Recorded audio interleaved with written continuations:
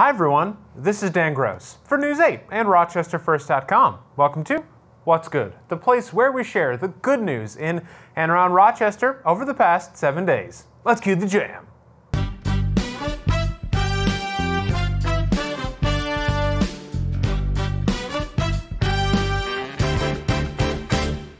Let's start off today by celebrating students.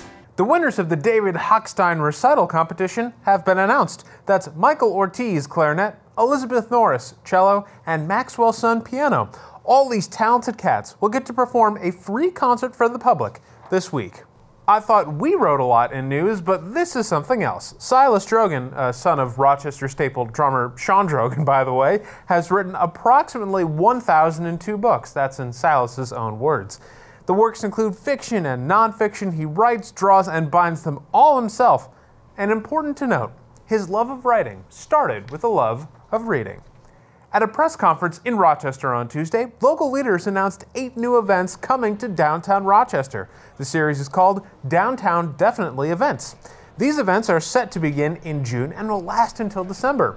And they include an RPO concert, a window shopping experience, a lantern release, and more.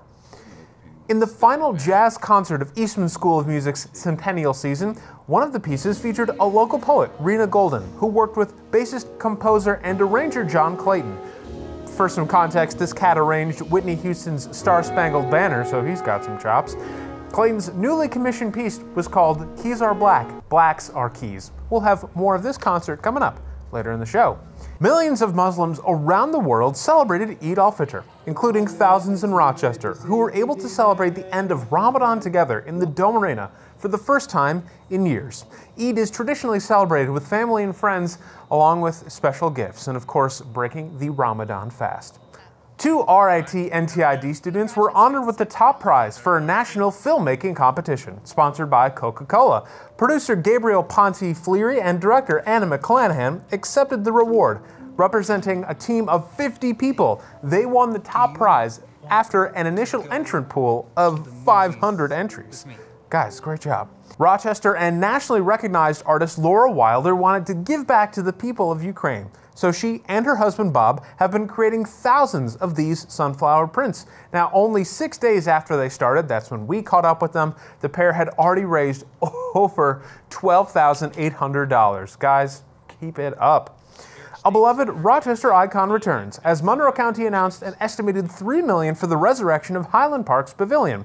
Originally, it was demolished in 1963. Back then, it was known as the Children's Pavilion.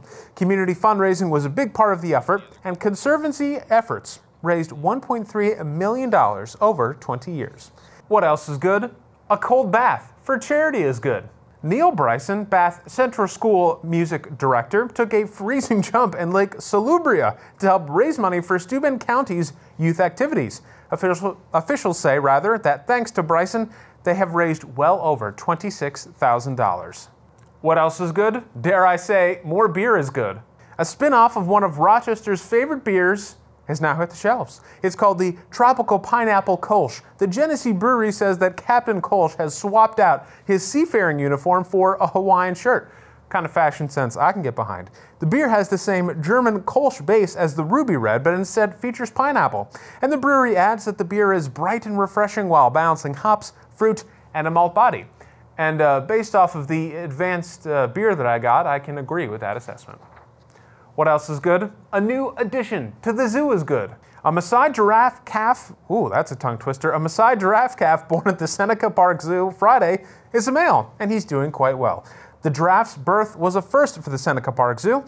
The mother giraffe, Iggy, has been at the zoo since 2018, and she originally came from the Virginia Zoo.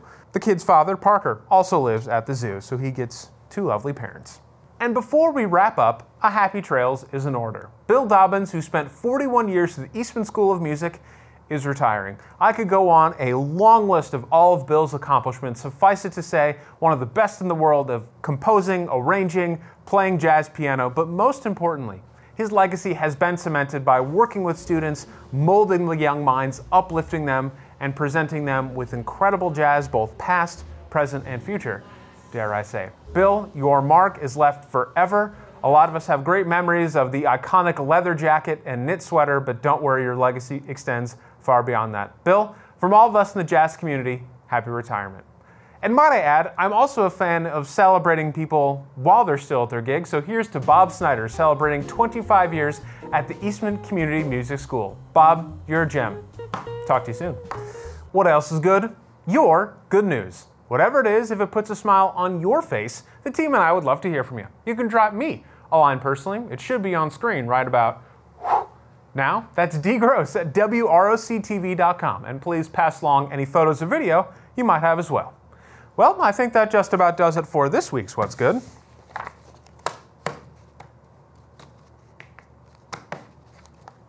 My name is Dan Gross. Thank you so much for your time, ear, and of course your company as well, and your eyes. You're watching this, not just listening to this. Thanks so much for hanging out with me. Really appreciate it.